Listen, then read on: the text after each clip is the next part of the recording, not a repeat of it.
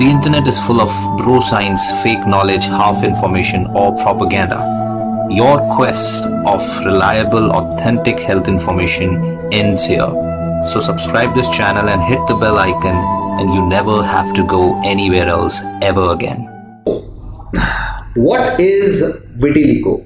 आपने देखा होगा कई लोगों के शरीर में सफेद रंग के धब्बे पैचेस होते हैं, और ये सफेद रंग के धब्बे, सफेद रंग के पैचेस, पेल कलर के पैचेस, जो खासकर जिनके डार्क कलर के जो लोग होते हैं उनमें बहुत गाढ़े, बहुत गहरे, बहुत प्रोमिनेंट दिखते हैं। तो ये जो होते हैं बच्चों में भी हो सकते हैं, बड़ों में भी हो सकते हैं, इनको हम कहते हैं vitiligo, right. Loss of skin pigment. Pigment क्या? मेलानिन।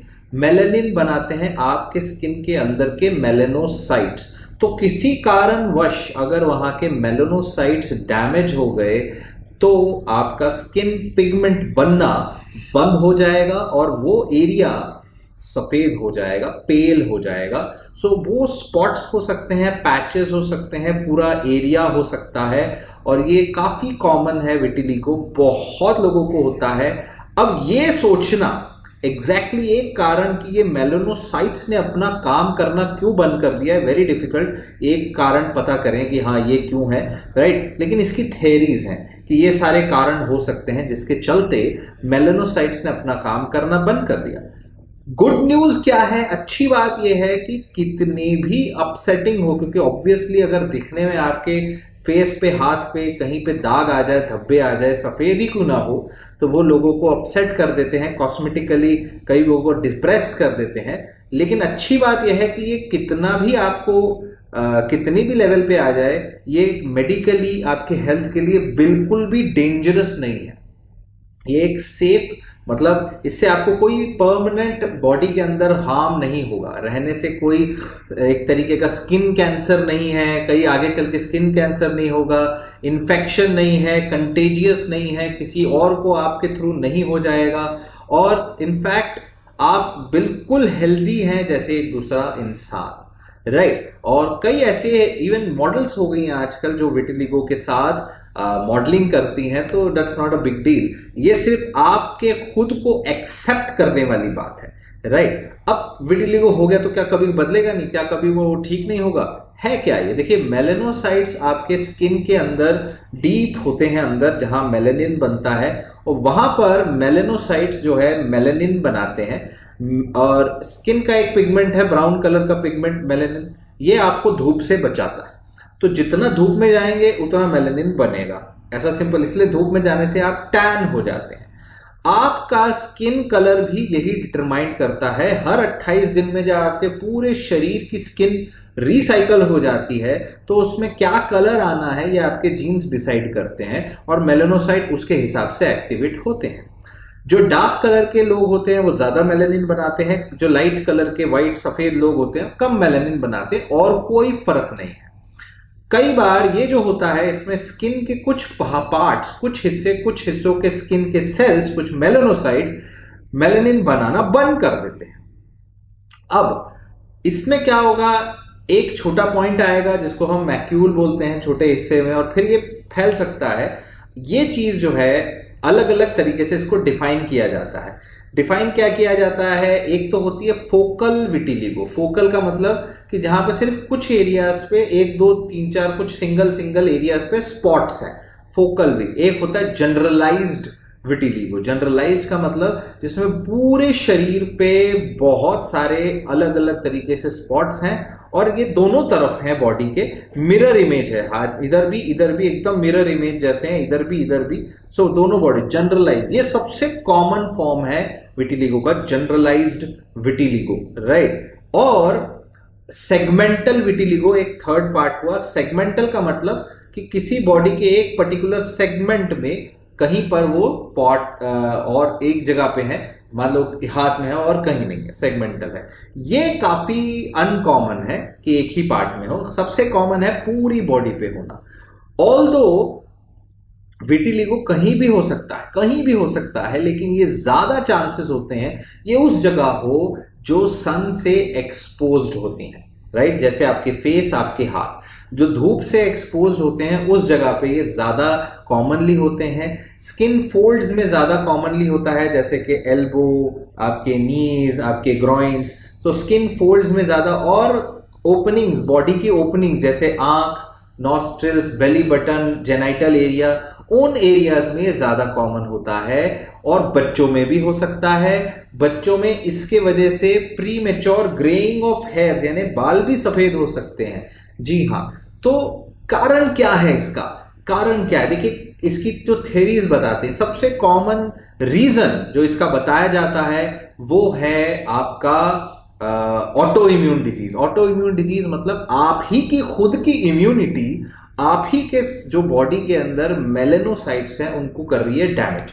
तो आपकी खुद की इम्यूनिटी आपके मेलेनोसाइट्स डैमेज कर रही है, किसी और चीज को अटैक करने की जगह मेलेनोसाइट्स को अटैक कर रही है। So that leads to damaged melanocyte. बिल्कुल यही चीज कई लोग टाइप 1 डायबिटीज में होती है, बिल्कुल यही चीज रूमेटॉइड आर्थराइटिस में होती है, बिल्कुल यही चीज बहुत सारी बीमारियों में ऑटो इम्यून डिजीज बहुत कॉमन है। आपकी खुद की इम्यूनिटी इस तरह से बर्ताव करेगी, तो इस तरह से बर्ताव किस में करेगी किस में नहीं करेगी ये पहले से डिटरमाइन करना पॉसिबल नहीं है। लेकिन इतना है कि काफी सारे लोगों को ये होता है और इसके रिस्क जरूर बढ़ सकते हैं कई चीजों करने से। रिस्क कैसे बढ़ सकते हैं? अगर आपकी फैमिली में किसी को है तो आपके अंदर वो जीन्स है। अगर आपको थायराइड है, डायबिटीज है, या फिर एलोपेशिया है, एलोपेशिया यानी टकलापन, बॉल्डनेस है, तो आपके अंदर ऑटो इम्यून डिजीजेस की कोई चांस, कोई भी ऑटो इम्यून डिजीज है तो विटिलिगो के चांसेस हो सकते हैं। पर विटिलिगो कंटेजियस नहीं है, याद रखिए। कोई भी एक पर्सन, बच्चा, बड़े बूढ़े से दूसरे को, किसी को हाथ लगाने से, छूने से, साथ रहने से नहीं होता है, कतई भी नहीं होता है। तो इस चीज से आप निश्चिंत रहें। देखने भर से बता सकते हैं कि यहाँ मेलानिन नहीं बन रहा है, जो सीधा सीधा पैच आ गया तो मेलानोसाइट नहीं है, तो वहां पे प्रॉब्लम है, राइट। आप उसको अल्ट्रावायलेट लाइट के अंदर डार्क रूम में देख सकते हैं, तो उससे वो एरिया इल्यूमिनेट हो जाएंगे जहां मेलानिन नहीं है। अगर कहीं पर ऐसा लग रहा है थोड़ा सा है विटिलिगो, तो वो दिख जाएंगे अल्ट्रावायलेट लाइट में एकदम उठ के देखने भर से।